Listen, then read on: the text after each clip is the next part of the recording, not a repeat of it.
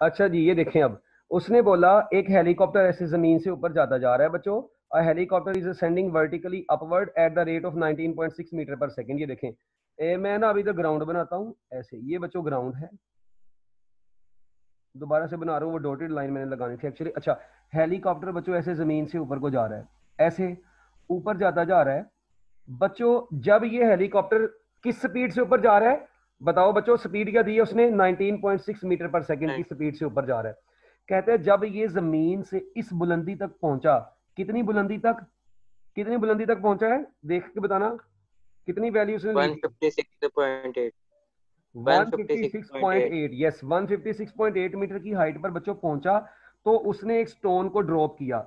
बच्चों मुझे बताएं, ऐसे देखें, एरोप्लेन ऐसे ऊपर को जा रहा था, ये मतलब ये अपना हेलीकॉप्टर ऐसे ऊपर को जा रहा है ऐसे, जब ये स्टोन को ड्रॉप करेगा, क्या स्टोन फौरन नीचे आ जाएगा, बताओ। क्या स्टोन, देखें ऐसे ही ऊपर जा रहा था, हेलीकॉप्टर ऊपर जा रहा है, स्टोन इसने फेंका, ड्रॉप किया, क्या स्टोन फौरन नीचे आ जाएगा, नहीं, बल्कि स्टोन अपनी इनर्शिया की वजह से पहले थोड़ा इससे ऊपर जाएगा, उसके बाद नीचे को आना शुरू होगा।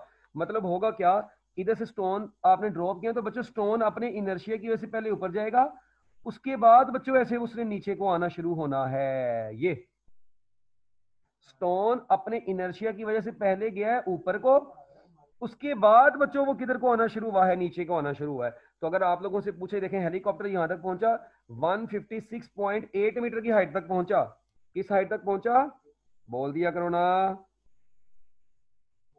किस हाइट पे, हाँ, 156.8। 156.8 मीटर की हाइट पर पहुंचा, तो उसने स्टोन को ड्रॉप किया, वो स्टोन अपने इनर्शिया की वजह से पहले ऊपर जाएगा, उसके बाद नीचे आएगा। कई खुलासों में अब ये तरीका गलत हुआ है बच्चों। आप लोगों को जिस तरीके से न्यूमेरिकल करवा रहा हूँ थोड़ा लेंथी है, बट कॉन्सेप्चुअल तरीका ही ये है। अब आप लोगों ने, उसने कहा बताएं स्टोन को जमीन तक पहुंचने में कितना टाइम लगेगा, तो आपने यहां से लेकर इसका जमीन तक पहुंचने का टाइम बताना है। अब बच्चों मेरी जरा बात सुने गौर से, आप लोग देखें, पहले इसका मतलब स्टोन पहले यहां से अपवर्ड गया है, उसके बाद वो नीचे आया, तो आप लोग पहले यहां तक का टाइम निकाल लें, फिर यहां तक का टाइम निकाल लें, दोनों को ऐड कर देंगे, आपके पास टोटल टाइम आ जाएगा। तो इस वक्त बच्चों देखें, जब स्टोन को ड्रॉप किया है उसके बाद पहले ये ऊपर को गया है, क्या ख्याल है, तो बच्चों पहले इसकी कौन सी मोशन आएगी, अपवर्ड मोशन आएगी। तो बच्चों याद रखना है अब आप लोगों ने, देखें फॉर अपवर्ड मोशन, इसकी जरा पार्टीशन कर लेते हैं। अब देखो बच्चों, for upward motion of the stone, for upward motion of stone, बच्चों स्टोन की अपवर्ड मोशन के लिए क्या होगा, फॉर अपवर्ड मोशन, जी बच्चों कौन बता रहा है, अपवर्ड मोशन की बात करते हैं। अपवर्ड मोशन मतलब यहां से यहां तक का टाइम भी निकाल लेंगे।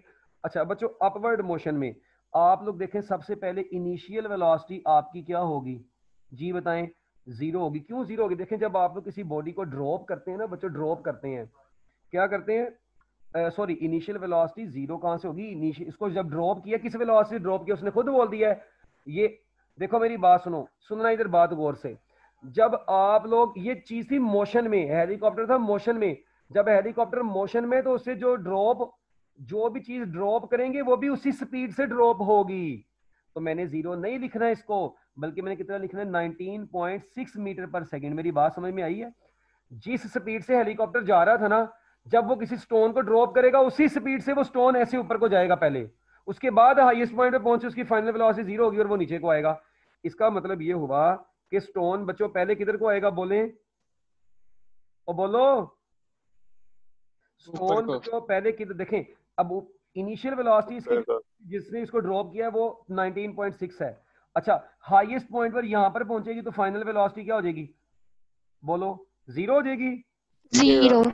अच्छा, और बच्चों यहां पर a माइनस जी नहीं होगा, जो कि -9.8 मीटर पर स्क्वायर सेकंड बन जाएगा, क्या ख्याल है। और आप लोगों ने इसका ये वाला जो टाइम है ना बच्चों, ये वाला जो टाइम है, वो उसको सपोज करें आप लोग T1 कह लें, ये T1 आप लोगों ने फाइंड आउट करना है, यहां से यहां तक का बस टाइम, यानी ये A है, सपोज करें ये B है, ये C है, ठीक हो गया। अब मेरी बात सुने, अब बच्चों आप लोगों ने, यानी ए पॉइंट पर वेलोसिटी वी आई थी, बी पॉइंट पर फाइनल जीरो हुई, ए पॉइंट पर एक्सेलरेशन जो है ए से बी तक वो माइनस जी है, और इधर का टाइम T1 है। बच्चों ये टाइम T1 आप लोगों ने कैलकुलेट करना है। जी मुझे बताएं कौन सी इक्वेशन लगाएं जिसमें ये चारों चीजें आती हैं फर्स्ट। बच्चों। First. Yes, first equation of motion क्या है, V F is equal to we I plus A T. अब देखें बच्चों, वी एफ है जीरो, वी आई है 19.6, ए की जगह पर -9.8 और बच्चों साथ में आ गया T1। तो बच्चों 9.8 T1 किसके बराबर आ गया 19.6। इसको उधर जाकर डिवाइड करवा दें तो T1 बच्चों आपके पास आ गया 2 सेकंड। तो लो जी बच्चों, आप लोगों को बहुत बहुत बधाई हो, आपका टाइम कितना आ गया है 2 सेकंड आ गया है बच्चों। टाइम कितना आ गया है 2 सेकंड आपके पास टाइम आ गया है। डन हो गया। इसका मतलब ये स्टोन पहले 2 सेकंड के लिए बच्चों किधर को जाएगा, वो बोलो, बोलते नहीं। ऊपर को। यस, पहले 2 सेकंड के लिए बच्चों ये ऊपर को जाएगा, उसके बाद ये चरसी नीचे को आएगा। डन हो गया। लो जी अपवर्ड मोशन। अच्छा यहां तक की बात होगी। अब बच्चों ये किधर को आ रहा है, डाउनवर्ड आ रहा है। अच्छा अब बच्चों आ गई बात फॉर डाउनवर्ड मोशन। अब इसकी डाउनवर्ड मोशन को चेक करें बच्चों। डाउनवर्ड मोशन के लिए मुझे एक बात बताएं, आप लोगों को अल्लाह ताला ने अकल दी हुई है, ठीक है, जो कि आप लोगों ने कभी इस्तेमाल नहीं करनी। इधर देखो बच्चों, यहां तक की जो हाइट थी, जल्दी जल्दी बताना मुझे, इधर तक की देखें, ये पॉइंट है ना। अच्छा इसका यहां तक बच्चों, यहां तक की हाइट उसने आपको सवाल में दी थी, कितनी दी थी बताना जरा। 156.8 मीटर, ये दी हुई है हाइट जी बच्चों, ये हाइट आपको दी हुई है। ओके, मगर ये वाली हाइट आपको नहीं पता भी। इसका मतलब ये हाइट को मैं h1 कह देता हूं। जो बच्चों डाउनवर्ड मोशन में टोटल हाइट है उसकी, वो किसके बराबर होगी फिर बताएं। डाउनवर्ड मोशन में बच्चों जो टोटल हाइट इसकी कवर हो रही है वो कितनी हो रही है, जल्दी बताना। वो हो रही है h1 प्लस h। तो बच्चों h1 प्लस 156.8। इसका मतलब है अब आपको सबसे पहले क्या चाहिए, h1 चाहिए, क्योंकि h1 पता होगी तो टोटल हाइट पता होगी। ठीक हो गया। अब देखें मेरी बात सुने बच्चों, यहां पर अब क्या ऐसा करेंगे हमारे पास h1 आ जाए। अब इधर मैं लिखने लगा हूं टू फाइंड h1। मेरी बात सुनो बच्चों, जितना h1 ये है इतना, अब इतने से हिस्से का डाटा नहीं गिवन, मगर अल्लाह ताला ने मुझे अकल दी हुई है और आपको भी, आप लोग ये कह सकते हैं जितनी हाइट ये उतनी ही ये है। जरा गौर से देखें, जितनी हाइट यहां से यहां तक है उतनी ही यहां से यहां तक है। इसका मतलब ये h1 निकालने के लिए ना आप लोग पुराने वाला डाटा यूज कर लें, ए से बी तक, क्योंकि जितनी हाइट ए से बी तक है उतनी बी से इस पॉइंट तक की है। तो उसको बी से इस पॉइंट तक की हाइट एच है, तो बी से ए तक की भी h1 ही है। तो आप लोग ये निकालने की ऑटोमेटिकली आपको पता चल जाएगी। ये स्टेप समझ में आया मैं क्या बोलना चाह रहा हूं, और बच्चों समझ आया है। Yes sir. अब आप लोगों ने h1 निकालना है। इसका मतलब अब आप लोगों ने क्या निकालना है, h1। चले बताएं h1 कैसे निकालेंगे। अब बच्चों h1 के लिए आप लोगों ने क्या काम करना है जी बोलो।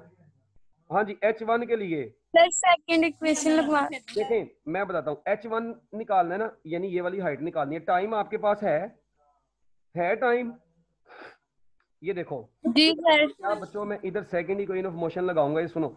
सेकंड इक्वेशन ऑफ मोशन क्या कहती थी, h इज इक्वल टू, हाँ जी, वी आई कितनी है बच्चों इसकी, वी आई टी ऊपर को जा रही है ना, तो मैं लिख सकता हूं -1/2 GT1 का स्केयर। हाँ जी ऐसे लिख सकता हूं। कोई बच्चा बता सकता है माइनस क्यों आया है, मैंने डायरेक्ट लिख दी, अब कल बताया था मैंने। यस बच्चों, वी आई कितनी है 19.6। अच्छा ये T1 है बच्चों, T1 कितना है 2, -1/2 जी कितना है 9.8, और बच्चों T1 कितना है 2, इसका स्केयर आ गया। जब बच्चों आप लोग इस सारे को कैलकुलेट कर लेते हैं तो आपका आंसर 19.6 मीटर आ जाएगा। ये बच्चों आपके पास हाइट h1 आ गई है। ये हाइट h1 आ गई। इसका मतलब अब ये स्टोन पहले 19.6 मीटर ऊपर को गया है, उसके बाद 19.6 मीटर नीचे को, और फिर ये अब B से C तक का टोटल डिस्टेंस बच्चों, टोटल हाइट थी h1 प्लस 156, h1 आ गई 19.6। तो बच्चों अब मैं क्या यहां पर कह सकता हूं कि total height is equal to, जी बोलें तो बच्चों टोटल हाइट आपकी कितनी आ गई, जल्दी बोल दें, कौन बोल रहा है। Total height is equal to 19.6 plus 156. Total HEIGHT total height is equal to 19.6 plus 156.8। बच्चों कितना आंसर आता है ये, और कितना बनता है 176.4। 176.4 मीटर बच्चों टोटल हाइट आपके पास आ गई है। अब मेरी बात सुनिए, डाउनवर्ड मोशन की आपके पास टोटल हाइट आ गई है बच्चों। अब मेरी बात सुनो, जब इसकी मोशन डाउनवर्ड थी तो अब बच्चों देखें आपको तो टोटल टाइम चाहिए नीचे आने का। अब मेरी बात सुने, इसका मतलब है, अब देखें इधर इसका मतलब ये होगा कि जब उसने ऊपर से नीचे आना है, शुरू में ऊपर वाले पॉइंट पर उसकी इनिशियल वेलोसिटी अब 0 होगी, बॉडी नीचे को आ रही है, a इज इक्वल टू जी जो कि 9.8 मीटर पर स्क्वायर सेकंड आ जाएगा। ठीक हो गया। और नीचे आने का टाइम है t2 जो कि आप लोगों ने मालूम करना है। और नीचे आने तक की जो टोटल हाइट है नीचे आने तक की बच्चों, वो आप लोगों के पास 176.4 मीटर है। अब मेरी एक बात सुनो बच्चों, ये चारों चीजें किस इक्वेशन ऑफ मोशन में आती हैं बताएं? सेकंड इक्वेशन ऑफ मोशन में। यस। तो बच्चों अब देखें, मैं लिख सकता हूं total height 176.4 is equal to 0 into t2 plus 1/2 GT2 का स्केयर। किसी को समझ लगी हो? किसी को समझ लगी है स्टेप की? और एच देखे ना, total height is equal to we आई 0 है। अच्छा बच्चों 176.4 is equal to 9.8 divided by 2 into t2 का स्केयर। तो ये 176.4 इज इक्वल टू कितना आता है बच्चों? ये आ जाता है 4 पॉइंट कितना आता है ये 4.9 t2 का स्केयर। बच्चों यहां से t2 का स्केयर किसके बराबर आ जाएगा? 176.4 डिवाइडेड बाय 4.9। बच्चों मुझे यहां से टोटल t2 बता दें कितना आता है, जल्दी जल्दी, हरी अप, जल्दी बताओ। 36। ये कितना आता है बच्चों? 36। और उसका अंडर रूट ले लेंगे ना तो वो आपके पास बच्चों आंसर आ जाएगा 6 सेकंड। बच्चों कितना आ जाएगा बोलो? 6 सेकंड। इसका मतलब है कि स्टोन पहले देखें, जब आप लोगों ने उसको जमीन से पहले ऐसे वो ऊपर को जा रहा था हेलीकॉप्टर, जैसे ही वो इस पॉइंट से ऊपर गया और ऐसे वो नीचे आया, तो बच्चों वो 2 सेकंड के लिए ऊपर गया और उसके बाद 6 सेकंड में वो जमीन तक पहुंचा। तो बच्चों मुझे ये बताओ टोटल टाइम कितना लगा बच्चों? 8 सेकंड। Yes, 8 time second. हो जाएगा t1 plus t2। Total time 2 plus 6, आपका आंसर आ गया 8 सेकंड। अगर ये बच्चों अब आपको पेपर में आ जाएगा, आप लोगों ने इसको ऐसे ही अच्छे तरीके से लिखना है।